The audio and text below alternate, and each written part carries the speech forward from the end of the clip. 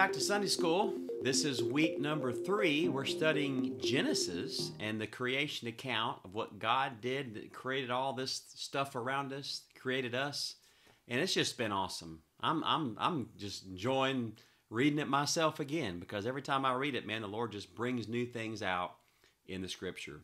So we left off in verse 20 of Genesis chapter 1, verse 20. I'm reading now the New King James Version. It says, "Then God said," remember God's creating, God's speaking.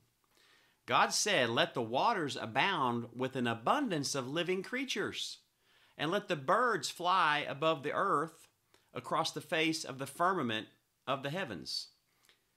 Verse 21, "So God created great sea creatures and every living thing that moves, with which the waters abounded, according to their kind, and every winged bird according to its kind. And God saw that it was good." You notice the repetition here. Why does the Bible repeat itself? Why is it that God repeats himself and the Bible's repeating here according to its kind, according to its kind? We talked about this last few lessons, but evolution teaches that things evolve. And one species can become another species and become another species, and things begin to evolve, and we're evolving still, and who knows what we're going to become next. But you came from this little single-celled organism, and now, voila, you got fingers and toes and organs, and you can talk. Praise God. But no, that's not reality. God created birds as birds. God created the sea creatures, the fish of the seas, as fish of the sea. He didn't create a fish and then turn it into and say, well, you fish, you evolve into a bird now. Or bird, now you're going to evolve into a human. No, he created them according to their kind, just like they are. Just like you see them today. You see a bird today. We're very familiar with birds, aren't we? We're very familiar with fish. I like to eat fish. Many of you do too. We're very familiar with the sea and what's out in the sea, and that's how it abounds. I mean, if you watch any underwater photography, or if you've gone snorkeling or something in some areas where you could see under the waters, I mean, the seas abound in life. There's life everywhere. It's amazing what's in the sea, and all the fish of the sea, and the variety of fish in the sea. The variety that we see is amazing. The variety of birds that God created is amazing. God is a very creative God. He's not bland. He's very creative. I mean, just think about a zebra. I got to think that God, he's making he's creating all these animals, and then he's like, I'm going to make a zebra. I'm going to give him a mohawk and stripes. And if you look at a zebra, that's what they got. They have a mohawk, and then they have stripes, and they're just the funniest looking things around. It looks like a horse, but it's not. It's a zebra, and only God, right? I think God does things like that just to just say, hey, he's got a sense of humor, right? You can enjoy looking at a zebra. Yeah, you can look at a horse, they're beautiful, but check this out. He's got a little pizzazz to him, right? We're looking at his nature and character and who he really is. People think God is just so stoic and he's just so holy, and he is, and he's holy, and he is all-powerful, but, God has a sense of humor too. God's real. He has personality. You can get to know him. All right, let's get back to verse 21. God created all the winged creatures. He created the sea, the fish of the sea. He said it was good. But look at verse 22. And God blessed them, saying. So how did God bless them? By speaking. By speaking words. God blessed them, and he spoke words over the fish of the sea and the birds of the air. Well, let's think about this for a minute, shall we? God spoke words he spoke to the fish. He spoke to the birds, which begs the question, can the animals hear the voice of God? What do you think? Can animals hear the voice of God? Can they hear and understand and comprehend God's voice? Well, God blessed them and he spoke to them. Now, We're not going to veer off from here, but we could go to a lot of other scriptures. I'll just give you a few. You can go look them up yourself. But there was a time when Elijah, the prophet, was fed by the ravens, and God spoke to the ravens, a bird, and told them to bring Elijah food, and they did. Remember the miracle where the fishermen were out in the boat, and Jesus said, cast your net to the other side. That happened a couple different times. And these fishermen threw their nets, and God caused all of the fish in that area to get into their net, jump into my net. Fishermen, wouldn't you like that? Maybe you need to say that when you go fishing next time. Fish, you jump on my hook, or you jump in my net. But God spoke to them, and they responded. Animals respond to the voice of God. Now, we don't know how they understand his voice or anything like that. We don't know all the details of that, but what we do know is God can speak to animals, and they respond. Well, think about this for a minute. People have always wondered how birds migrate. You know, some birds, man, they'll fly thousands of miles, and birds can migrate, and how do they know when to go?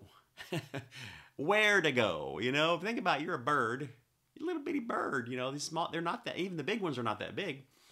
And they're flying along, and they're going thousands of miles. How do they know where to stop? How do they know where to go? Well, it's instinctive. It's instinctive, right? It's just in them. They know. They just know, right? It's just something in them just knows what to do. If there's something in them where they just know what to do, God put it there. and he programmed them that way. Or perhaps God speaks to them and says, time to go. I don't know if that's what he does or not. But we know that animals can hear his voice. We know that God, actually, one time in the Old Testament, God spoke through a donkey. A donkey. A donkey speaking and talking to a man. Over and over and over, we see this in Scripture. So I think it's so interesting. God blessed them. And this is what he told them. Be fruitful and multiply. Fill the waters and the seas, and let the birds multiply on the earth. You know, God's plan is always multiplication. Multiple. Be fruitful and multiply. He didn't say be diseased and die. Be fruitful and multiply, he said. Look at verse 23. So the evening and the morning were the fifth day. So then the fifth day, he created the fish of the sea, the birds of the air. And not only did he create them, he blessed them. And he told them, and this blessing was a blessing to be fruitful, to thrive, you could say, and multiply on the earth. Well, I would say from the beginning here, when God said this, that it's still happening. Wouldn't you? They're still multiplying on the earth. The birds are still multiplying. We still have birds today. Yes, they don't live forever. They die because of sin. And the fish the same way, but they multiply. And they're still multiplying on the earth today. It goes all the way back to right here. Matter of fact, you could say that this was creative, that God put in them the ability to be fruitful and multiply. Verse 24. Then God said, spoke again, let the earth bring forth the living creatures according to its kind. There it is again, according to its kind. Let the earth bring forth. It's all here. It's all here on the earth. God provided everything that we need on the earth. The earth bring forth now the living creatures. Notice what it says. The cattle and creeping thing and beast of the earth. Each according to its kind. And it was so. So God created the land animals. He created the fish. He created the birds. And notice how there's a distinction between all of these. Well, we know in classifications, and you studied in science, the part they actually get pretty good is there's classifications. There's different species, and there's different kinds of, there's mammals, remember, and there's fish, and there's different types of animals. And, well, here it is right here. God's the one that did it. And he created the land animals and the cattle, the creeping thing, the beast of the earth. I'm not talking about your brother or your sister. Each according to its kind. And it was so. It happened. Verse 25. And God made the beast of the earth according to its kind, cattle according to its kind, and everything that creeps on the earth according to its kind. And God saw that it was good. A lot of repetition there, but again, don't you know God knew there would be this evolutionary theory that says everything evolves. You were once a cow. You're once that little single-celled organism. No, everything was created, and it was created the way it is. You know, you could go all the way through the animal kingdom and see that creation is real and that God created animals the way they are. I'll use this example with a giraffe. When you study a giraffe is a very interesting animal because, you know, they have the really long necks, really tall, and they have these really long necks. And to get blood up into their brain, you got to have a pretty powerful heart to pump blood that far up, that long neck, to get blood up to your brain, because if you don't have blood in your brain, guess what happens? So you've experienced this maybe, perhaps. You stand up too fast and you pass out or something, or you get lightheaded. Why? Because the blood's shooting up to your brain, right? And if you stand up too fast or something like that happens, and you'll pass out. Well, a giraffe has a very, very big heart that pumps lots of blood very quickly because it was designed that way. And if it didn't have that, you know, if a giraffe was sitting down, then a giraffe were to stand up, it'd pass out, the lions would eat him, no more giraffes. But, you know, God created that heart in the giraffe to pump that blood all the way up there. The interesting part is a giraffe, when he moves his head down like this, what's going to happen? That blood pumping up there would explode his head, explode his brain. Too powerful now because it's not going up against gravity. Now he's lowered his head. So now his head's going to explode. His brain's going to explode. He's going to die? No. God created the giraffe just the way they are. And there's a valve in there that regulates the blood flow. So when a giraffe lowers his head, that valve regulates the blood flow so he doesn't explode his brain. And then as he raises his head back up, it opens back up and now he doesn't pass out. Let me ask you a question. How could that ever have evolved? How could that ever have evolved? Evolution teaches us that things get better over time and things evolve and organs evolve and different characteristics of us weren't there. Now they've evolved. Well, if a giraffe is evolving, a giraffe wouldn't be here. Because without all of these things in place, all of these systems working together, a giraffe can't exist. And you know it's that way with everything. It's that way with you. You can't exist without kidneys. How would you exist without a digestive system? Well, it hadn't evolved yet. Well, you don't exist. It's just ludicrous to think that things can exist in a partial state. And that's what evolution teaches. Well, it evolved that long neck. It evolved, and as it evolved that over billions of years, then this come on, it's just such a stretch to believe that. And the Bible tells us that God created the animals just the way they are. Just the way they are today. And we could go on and on and on about all the different animals. The bombardier beetle is an insect. Very interesting insect. I like studying the bombardier beetle. You didn't know your pastor liked to study these things. I grew up watching Mutual of Omaha's Wild Kingdom. Some of y'all did too. And you see the animals. I love those shows, nature shows and shows about insects and stuff like that. I don't know. I'm a guy. I like that stuff. Anyway, the bombardier beetle has this interesting defense mechanism. And so if a predator tries to eat this beetle, it'll shoot out literally like a flame, like an explosion will come out of him. That's what I call it, a bombardier beetle. Like smoke comes out of him, it's like it's gunpowder going off or something. And that's just a defense mechanism. Well, inside the bombardier beetle, there's 3 chambers. There's 2 chambers that have 2 liquids in them. And these liquids by themselves are not toxic. They don't explode or anything else like that. They're in 2 little chambers like this. Then it has a 3rd chamber down here, right where the fluids exit. And when he wants to emit this fluid and defend himself, the liquid from these 2 chambers meet in this 3rd chamber. And at that same moment that they touch, there's an ignition. It ignites. These 2 liquids existing together ignite, and it shoots out. It shoots out of him through a hole he's got. It shoots right out of him, and then that's where the explosion comes out. Well, let's ask ourselves a question. How could a bombardier beetle ever evolve? I mean, he's got these liquids in him, and then these liquids mixed, he's going to blow up. You have to have the entire system in place to have life. You can't have life with partial systems. We wouldn't have any of the animals or even us today if we didn't have the whole system created at one time. That is what God did in creation. You were created. Animals were created. Bugs were created just the way they are. Now, in that creation, of course, God has given us the ability to adapt. And that's where Darwin got off. Darwin saw that birds could adapt. Animals can adapt. Well, just because you can adapt, just because you can adapt to different climates and different areas of the world, we can do the same thing. We can live in Alaska where it's cold, or we can live in Florida where it's warm. I prefer Florida.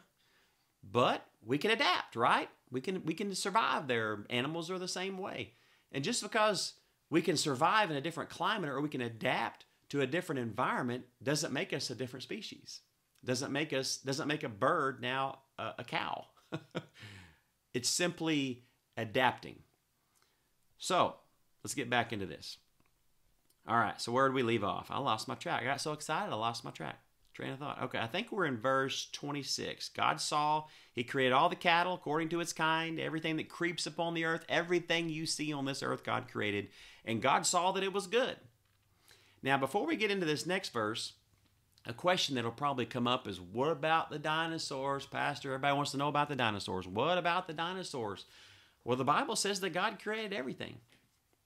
Well, what about the dinosaurs? Because the dinosaurs lived 65 million years ago, and how come there's no dinosaurs today? And all these questions come up about dinosaurs, and people point to dinosaurs, and we know dinosaurs existed. There's no question. And we know the dinosaurs, I don't see a Tyrannosaurus Rex or anything running around today. So what's the deal? Doesn't just the fact that there's dinosaur fossils and bones prove evolution is true? Absolutely not. When were dinosaurs created? When everything else that creeps upon the earth was created? That's when they were created. God created the dinosaurs. Well, think about it. A dinosaur is just a reptile, like a lizard, just a big one. Everything was bigger in these days because of the firmament, and the atmospheric pressure of the earth was different. But the dinosaurs were created in this creation account. Pastor, that means that people were on this earth with dinosaurs. Well, yeah, of course they were. Of course they were. Well, weren't they eating people? No. There was no death and destruction. There was none of that until sin came upon the earth. But God created the dinosaurs. Well, where's the proof of that? Well, there's actually a lot of evidence of that. I don't have time to get into it today in our Sunday school class, but there's a lot of evidence that man walked the earth with dinosaurs. There's footprints in the same layer of fossilized rock that you'll see in some dinosaurs walking and some human footprints walking. And there are carvings in old Mayan temples of dinosaurs. If you go into some caves that were people would stay in and live in thousands of years ago, they would draw on the walls of the caves, and guess what they drew? Animals, horses, cows, dinosaurs. Well, let's ask ourselves a question. How could someone who lived in a cave 4,000 years ago know what a dinosaur looks like? We know because we watched Jurassic Park. We can excavate these things. We have technology. We can recreate them and put them all back together and know what they look like, but they didn't have that technology 4,000 years ago. They had no technology. But they saw one. How could you create any kind of a carving or anything that's a dinosaur if you've never seen one?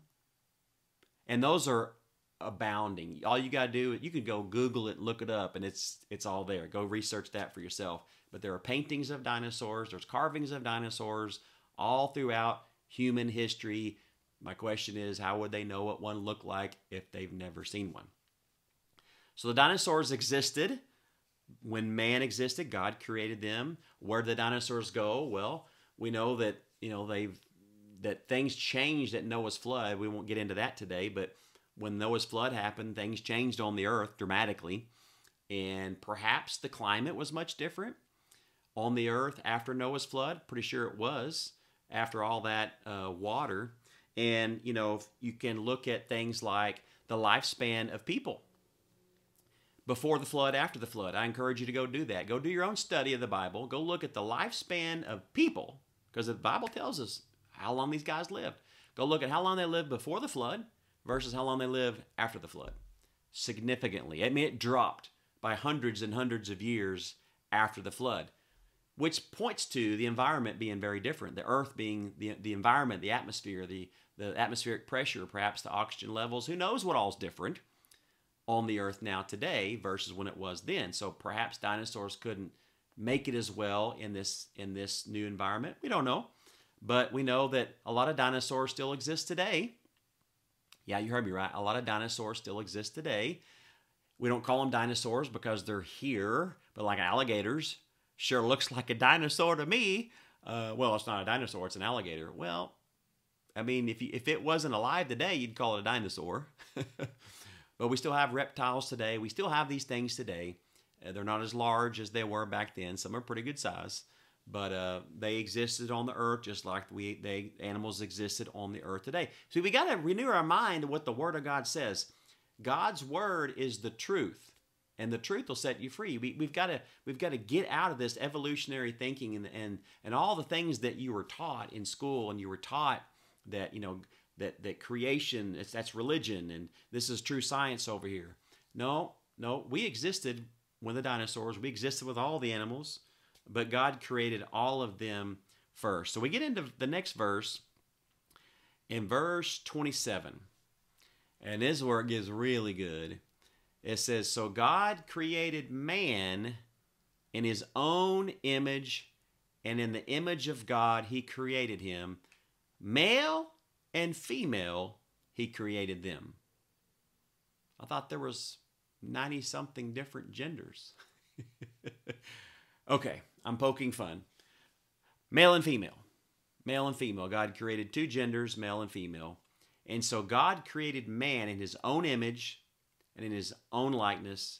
It says he created them. You're made in the image and likeness of God. Wow. You are, man, it's just, again, this is one of those things that make your mind go tilt. You're made in his image. You're made in his likeness. Let me say it this way. You look like him. You look like your Father, the Creator. You look like him. You know, God has fingers and toes. God sits on the throne.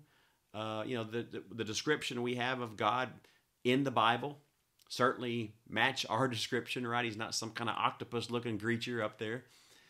We look like him. We were made in his image and likeness. We look like him.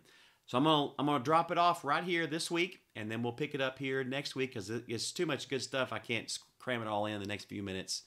So God created us in his image and his likeness. Be sure and join our group on our app. Make sure you jump into the Sunday School group where you can ask questions, post comments, and things like that. And if you have questions, we'll be sure to answer all those questions. We love you, and we'll see you next week.